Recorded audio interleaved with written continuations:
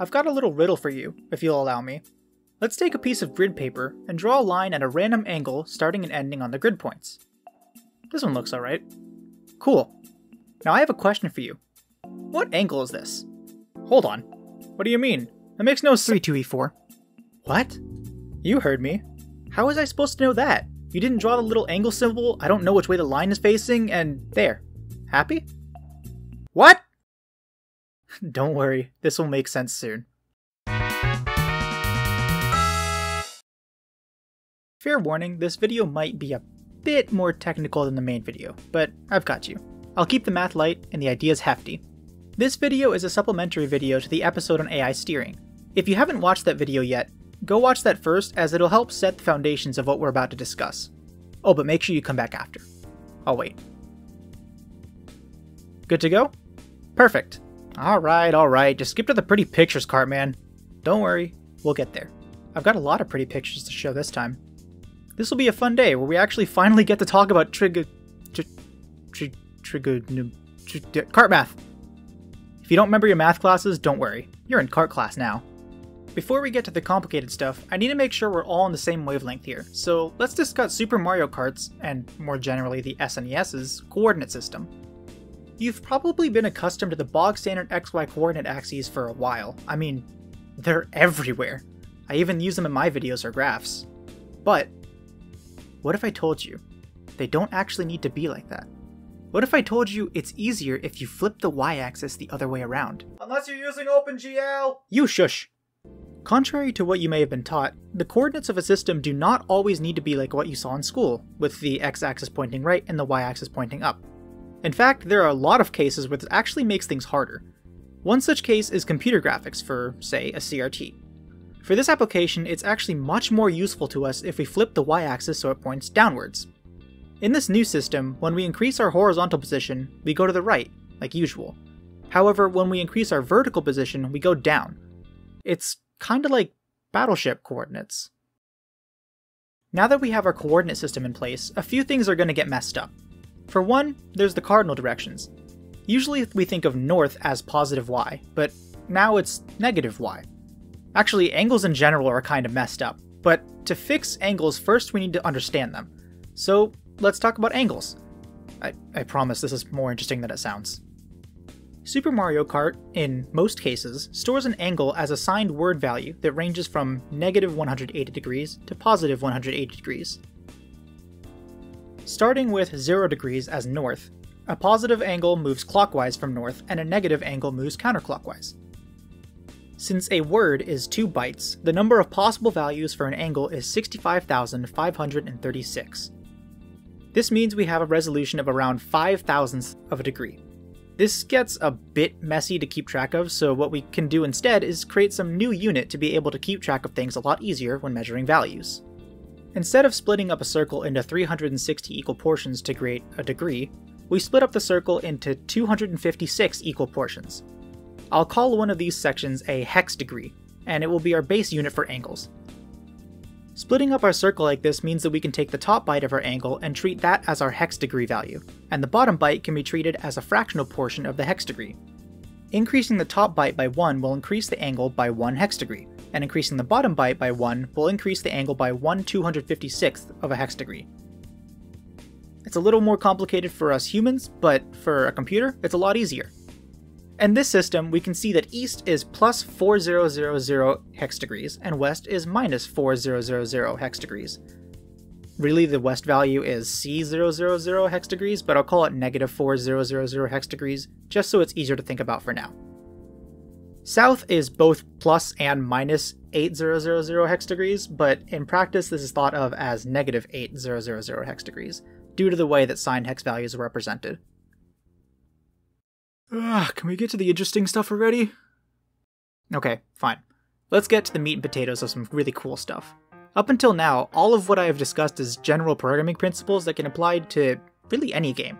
But now I want to talk about something that Super Mario Kart specifically does that is, in my opinion, pretty neat. If you've ever worked on programming physics stuff, you'll recognize something called the heading function, or more commonly, ATAN2. Okay, one more tangent real quick, and then we'll head back to Mario Kart. The Arctangent function is a wrapper for the Arctangent function, but with some extra fluff to make it much more easy to use and understand. You see, we have a way to convert from Cartesian x and y coordinates to polar, angle and length coordinates, but it has an issue. You can obtain this angle by using the formula the angle is the arctan of y over x. Let's say you have these two coordinates representing your velocity. Velocity 1 is the coordinate -2, 1, and velocity 2 is the coordinate 2, -1. Clearly, these velocities are pointing in opposite directions, so they should give two different angles. Well, not exactly. If you plug these values into the arctan function, you get that both are quote-unquote facing the same way. This is a big problem. Also, what happens when your x velocity is 0? Uh-oh, another big problem. Arctangent solves both of these problems by returning the accurate direction and not giving issues when your x-coordinate is small, or 0. So finally, it's time for some Mario Kart. The system Super Mario Kart uses for Arctangent is actually pretty clever, but also has some weird quirks to it. Let me show you super quickly the special saucy table Super Mario Kart uses for Arctangent. I'd like to state here that the internal table is a 64 by 64 table, but for the sake of ease of viewing, I'll be explaining as if Super Mario Kart used a super small 8 by 8 table instead. This is just to make things a lot easier for us to visualize, but keep in mind going forward that this represents a 64 by 64 table. Now, what the heck is this table, and what does it mean? To explain, let's try to build up our own Arctangent function intuitively, and see how we can optimize it. Okay, so first off, we'll need a table where we can input some x and y values. I'll be speaking as if these values represent an x and y velocity, as it should make things a little more intuitive. So, naive approach, let's overlay our grid centered on the coordinate plane. Now let's hardcode the angles you would obtain if you were to have the velocity lying in each of these tiles. Well, this kinda works, I guess, but we never have a case where we can just drive straight in the x or y direction. But let's just start writing our Arctangent function just to see what happens. Okay, a little hand wavy for now on that convert xy velocity to grid xy. We'll get to that in a moment. However, this line gets the proper angle from the grid based on the grid x and y values. Little problem though. We can't get an angle that's straight north, south, east, or west. Well, there's a couple ways to solve this, but first recall the special thing about Arctangent, that it is able to handle vectors with an x velocity 0 just fine. So why not check if our x or y velocity is 0, and handle that accordingly. Let's update the code so that if x is 0 and y is positive, we're facing south. If x is 0 and y is negative, we're facing north. Remember, we flipped the y-axes. Since we've handled x, why not do the same for y? If y is 0 and x is positive, we're facing east, and if y is 0 and x is negative, we're facing west. Oh, and just in case x and y are both 0, we'll return a special flag that says, hey, what are you trying to do here? Okay, so we got our arctan function, right? We're done here. Well, no. We need our way to convert our x and y velocity to the grid points. As of right now, this would only support 97 different inputs for velocities. Meanwhile, we need to support around, I don't know, what, 4.2 billion? Sounds like we've got some work. Okay, well, let's make some observations. Look at these two velocities here. These two input velocities should give you the same angle, right? So what if we took this big arrow and divide the x and y velocities by 2? Should get the same arrow, right? Let's do it. Awesome, exactly what we wanted.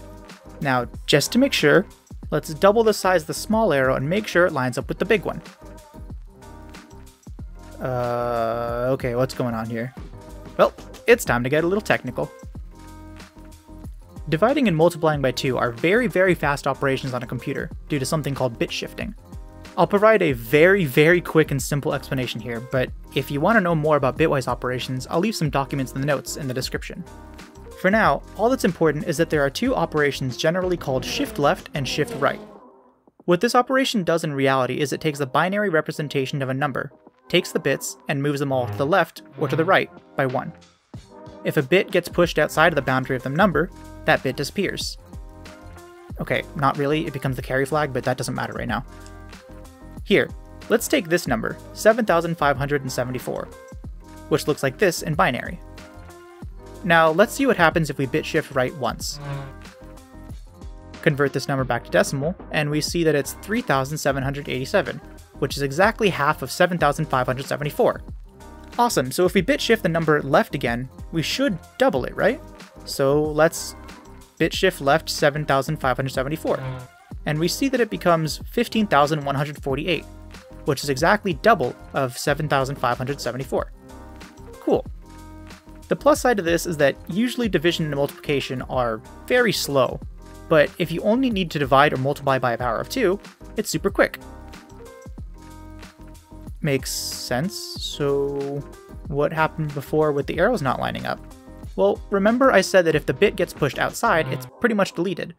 This means that if your rightmost bit is a 1 and you shift right, you don't exactly get half the original number. You lose precision by 1. Likewise, something similar happens with bit shifting left, but that doesn't matter right now. So what happened is that this big arrow here is actually just slightly more than double the small arrow in the Y direction. When we shrink the arrow down, we end up with the same as the smaller arrow since we lost that bit of the precision. However, if we try to match up the smaller arrow to the bigger one, we don't necessarily know if there was a loss in precision. We just doubled the size. So why is this important? Well, it allows me to explain how we can condense all the possible combinations of x and y velocities into a single table, by scaling the input vector down. The general idea is this: we have our table of angles, right? Well, what if an arrow is outside of this table? We know that if we divide the x and y bars by 2, we get an arrow that is pretty much the same direction as the original arrow. Okay, so what if this arrow is outside the table? Well, we do the same thing. Keep shrinking the coordinates by bit shifting right until the arrow fits inside the grid. So let's update our code. If you can see these two funny looking symbols here, this is basically telling the computer, hey, bit shift to the right by 1. And these two little lines around the gx and gy, that's absolute value, because we haven't checked if our value is positive or negative, but we are checking if the value is greater than 4 here. We could check if it's also less than -4, but don't worry, we're going to fix this soon. Perfect. Now we're able to cover all 4.2 billion angles. Though it does leave a lot to be desired. Absolute valuing during a loop is annoying, and we still have a weird conversion since we don't have negative grid values and need to make the offset in the table, and bit shifting doesn't work like that for negative values. Is there anything else we can do to make this better? Why, of course! We're actually wasting a lot of space, and we can make this table 25% as large to get the exact same effect we have here. We just need to make the use of symmetry. Let me draw 4 arrows for you. Notice that all 4 of them have the same distance from the x-axis and the same distance from the y-axis. And they also have one more thing in common, the relative angle to the x-axis. What's nice about this is that we can easily transform one arrow to all of the others with quick operations. So, theoretically, if we have this arrow up here, we can flip it over the x-axis, and then the y-axis to line these two up precisely. If we can calculate the angle for this arrow and then keep track of which of these 4 arrows we're actually looking for, we only need data for one quadrant. Lucky for me, that's exactly what's done in Super Mario Kart. The Arctangent table stores data for only one quadrant, quadrant 1, with positive x and positive y values, and keeps track of which of the 4 quadrants the original vector was in, so they can easily calculate 4 times as many points. This also means our 8x8 table covers more angles, and has a finer resolution, since before we basically had the equivalent of a 4x4 table. So now we have everything that we need to build our function up. Step 1, check if either of the inputs is 0. If so, do the quick return method. Step 2, keep track of the original quadrant the vector comes from, then flip until both coordinates are positive. Step 3, shrink the resulting arrow by 50% until both x and y are under the size of the table. Step 4, grab the offset angle and then add or subtract it from the cardinal directions based on the quadrant. Okay, we've gotta be done by this point, right? What else could you do? This works perfectly. Well, apparently the developers thought there should just be one last thing, and arguably, it means that half of our Arctangent table is never used. Crazy, huh? Well, it comes from one more symmetry, and that's the symmetry around this line here. If you notice, by swapping the x and y coordinates, you can reflect the arrow about that diagonal line, and convert angle from the y-axis to angle from the x-axis. Since our table is based off the angle from the x-axis, we should try to make all arrows in this section become arrows in this section. We can check which section the arrow is in by comparing the y value to the x value. If the y value is bigger than the x value, then it's in the bad section and we need to flip it. Let's adjust our code. And we have our replica of Super Mario Kart's clever ATAN2 function. Pretty neat, huh? Now, this isn't exactly the code that's used, it's slightly more optimized for readability, and the actual code that's used resembles something a little more like this. But it's in 65C816 assembly, so it uses a little more tricks.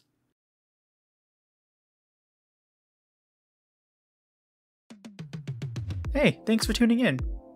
I know this was a little more in-depth and more technical than the main video, so thanks for sticking around. If you weren't able to fully understand the topic the first time, don't worry, I personally had to rewrite this script around 4 or 5 times because each time I checked up on one of the details of the Arctangent function I'd find something completely wrong. So there's no shame in going back and watching through a few times until it really clicks. In the meantime, I'd like to thank my patrons for making it possible for me to keep producing things like this.